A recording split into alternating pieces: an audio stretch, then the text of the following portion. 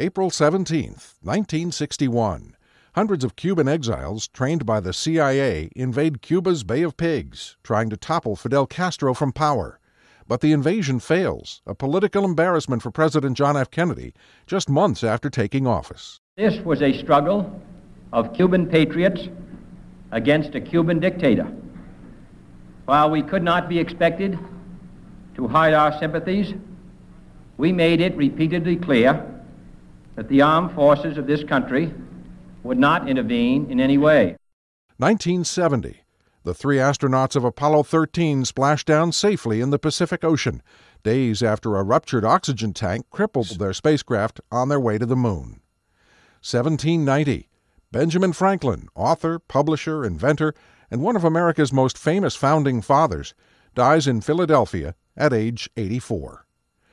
1837. J.P. Morgan, a financial giant in American capitalism during the late 19th and early 20th centuries, is born in Hartford, Connecticut.